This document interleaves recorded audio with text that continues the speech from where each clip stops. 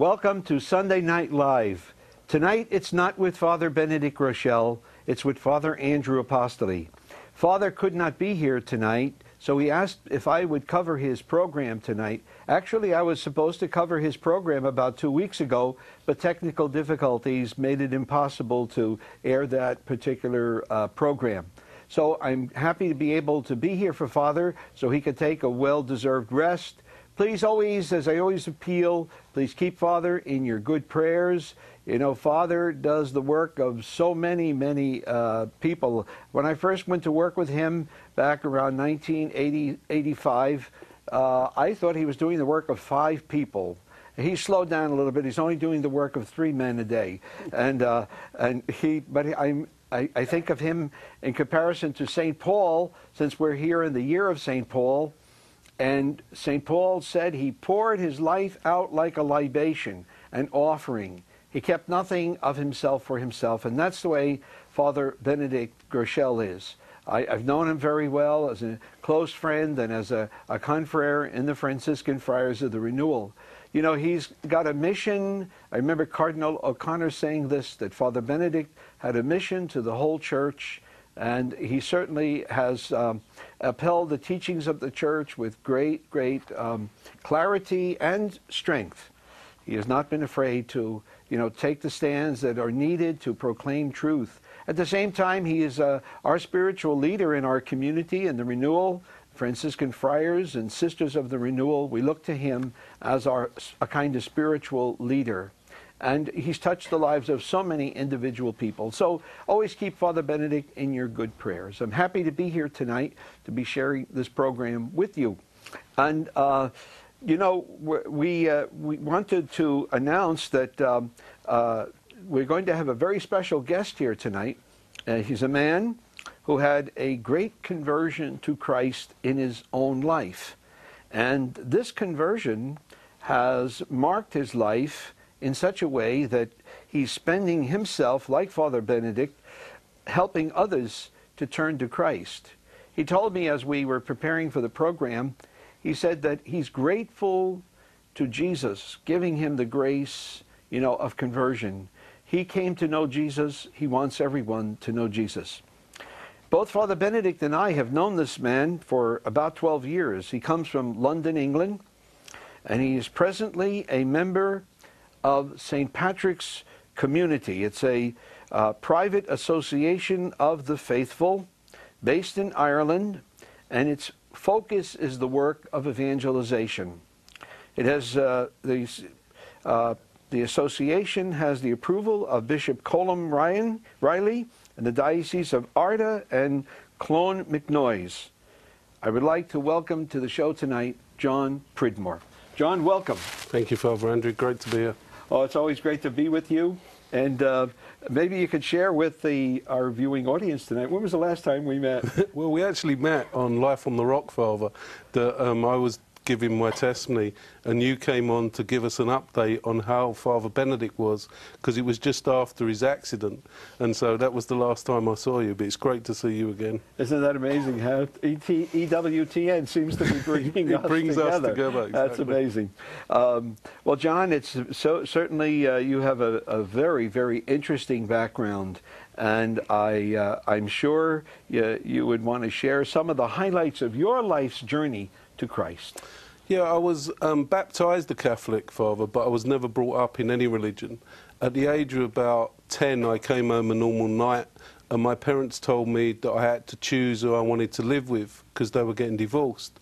And I expect that I loved my parents so much and I couldn't choose because the 2 people I loved the most had hurt me. So I think I made an unconscious decision inside that I wasn't their love again. At the age of 13, I started stealing. I expect because I wanted someone to take notice of the pain that I was in. At 15, I was put in detention centre, which was like a youth prison, and I actually left home at 15. And my only qualification was stealing, so that's what I did. At 19, I was in prison again. There was another change in me because I was in a lot of solitary confinement, because I think I turned a lot of the abuse in my life into anger. I came out of there and I started getting involved with organised crime around the East End and West End of London. By the age of 27, I had everything that the world says makes you happy. I had the penthouse flat, the sports cars, more money than I could spend. But inside I was empty. I think Pope John Paul II said that the person who gives us the desire to search for him in our hearts is Jesus. And unless we have a personal encounter with Jesus, we're never fully satisfied or complete. And I hadn't had that personal encounter, so I expect I was looking for the false gods to fill that emptiness. So I was on crack cocaine, smoking dope like it was going out of fashion, drinking really heavy. I was involved in some awful crimes. I was involved in protection rackets, massive drug deals, you know, everything that sort of takes you away from everything that is good and goodness. I met a priest who told me in the midst of all this about a retreat that was happening. Well, I'll be honest with you, I thought a retreat was lying on the beach, nice chick, a spliff, just chilling for a couple of weeks, and I thought I could do with a holiday, so I'd go on this retreat. Well, when I got there, it wasn't quite like I imagined. Must have been some surprise. It was. John, that's for sure. And there was about 250 young people. It was a Youth 2000 retreat. And at this retreat, some of these young people had a joy I had never seen before. And some of them were coming up and hugging me. Well, I don't know if you know ex-gangsters, but we're not into this hugging business, yeah? So that was the first thing I had to get over. But then there was a talk, and this talk was, "Give me your wounded heart." And as I listened to this priest speaking about how every sin we commit is like a wound on our heart, I was looking at a crucifix. And for the first time in my life, I really understood why Jesus had died on that cross, because the darkest, most terrible sins I'd ever committed, he gladly carried to that crucifixion in his heart. And I was filled with a real sorrow for my sins. But much more than this sorrow was this incredible joy, because it was like Jesus saying to me, "John, if you was the only person, I would die just for you." And I started crying, and I cried probably for the first time since I was 10, because that part of my heart which I had closed off, it was like Jesus had suddenly opened it with his love. And he was saying, "I will never let you down. I've never forgotten you. I've always been there with you." I came out of that talk and I said a prayer to Our Lady. And I just said, "What is it that your son wants me to do?" And I just felt her whisper in my heart, "Go to confession." Now, I'd never been to confession in my life, and I think I had broken practically every commandment there was. But somehow, even though I was scared, Our Lady gave me the courage. And I went to confession, and I was there over an hour, and I left nothing out. And at the end of this confession, this priest put his hand on my head and absolved me from my sins. But it wasn't his hand, it was Christ's hand. And I knew in my heart that I'd been truly forgiven. It was like that sin had killed me, but that confession had brought me back to life. It was like I wanted a... I just couldn't believe. It was like everything became alive to me again. And I know a lot of people, when they go to confession, they're almost ashamed of what the priest might think of them. Well, that priest, as I finished my confession, he was crying, because he was Jesus to me, and he was just so happy to have me return to that grace and that sacrament. Isn't that what Jesus says too in the gospel when he says, John, there's more joy in heaven over one sinner who repents than over 99 good people who don't need to repent, because it's like the lost sheep has come back, the prodigal son has come back. And I really felt that celebration, you know when it says in the prodigal son, he celebrated. I really felt that celebration. I was just so filled with that grace and that freedom, which I had never known before. It was like this massive weight being taken off my heart. Yes. And then there was a mass. Now, I was never brought up as a Catholic, and I remember there was one time when they brought Jesus in the Blessed Sacrament across the fields, and everyone started kneeling down and saying, "This is our Lord." And I actually thought it was the priest who was carrying Jesus who was our Lord. And I thought, he's too old, he doesn't look like Jesus. This is how far away from... But anyway, at this Mass, I said a simple prayer. And I said, if this is truly you, Jesus, then show me, because I don't understand. And as I received Jesus on that day, just after being to confession, the only way I can describe it is every good feeling I had in my life was magnified 1 billion times.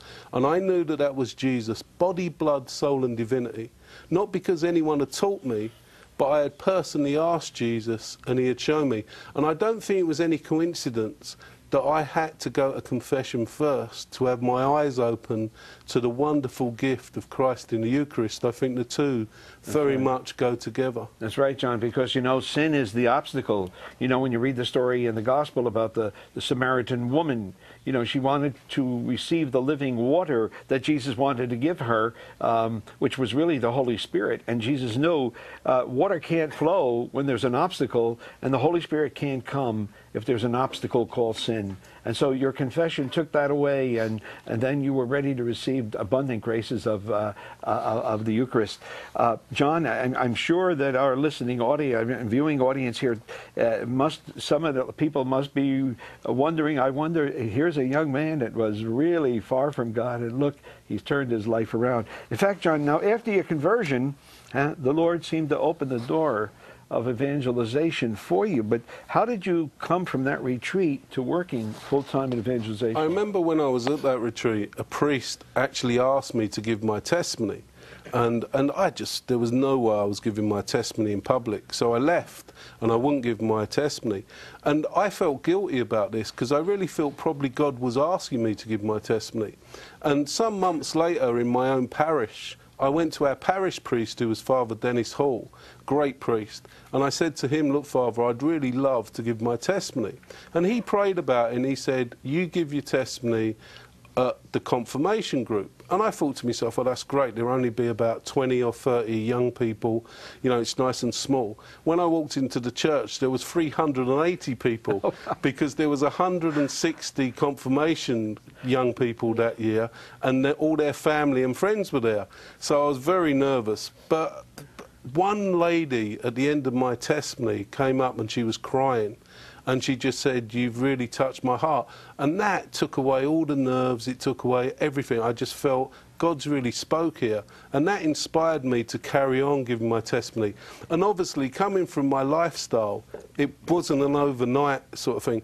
But then I met one of the friars. It was Father Glenn Sudano. Oh, yes, my confresh. Yeah, and Father Glenn invited me to come to the friars. And after spending a year in a retreat house in Scotland, Craig Lodge, I went to the friars, and I got some very good spiritual direction there, Father, because you was my spiritual director, if you remember. Yes. But I think the friars for me was a great stepping stone in not just being healed, like even though I wasn't called to stay with the friars, I really felt I received so much healing and also so much grace on what it was to really evangelise and to really, you know, come back with that mission, the mission to really bring the love of Christ to as many young people as I could, you know. So that's really where the stepping stones brought me into that evangelization. Well, that was a great gift. You know, I can't help but think of St. Paul's experience. You know, he said it himself, I'm not worthy to be an apostle. I persecuted the church of God. He was far from the Lord too. But when he turned it around, just as you did in your conversion, and as God did in your life for you, John, you know, the zeal was there. And I think you told me before you were grateful. Yeah, absolutely. Like, it's such a privilege, Father. I don't deserve the privilege to be able to speak to young people and to not so young at heart, as you put it earlier. I just don't deserve it. It's such a grace for me. And you know that scripture where it says, he who is forgiven much will love much. And it's like, I just take it as my absolute gift that I can do this. And I absolutely love it. There's no greater gift. That's an important point. We're coming up to one of our first break in a minute or so. But I think for those who are listening, you know, when you hear John, you know, express the kind of life that he was living, God's grace drawing him back, you know, we're never too far from God. God's mercy is greater than any wrong we could ever do. And, you know, as he said, being grateful to the Lord for intervening in our life, for bringing us back, because we don't know how bad off we are when we're caught in sin, you know, and we don't know. When there's darkness, when you're surrounded by darkness, you can't see the light. But once you begin to see that light, you realize the darkness you've come out of, and you feel grateful to the Lord for what he's done for you. Well, we're going to be taking a break in just a few moments, John. When we come back, we're going to be talking about your community that you are actually the founder of. So That's right. we'll be right back. Don't go away. We'll be right back here on EWTN.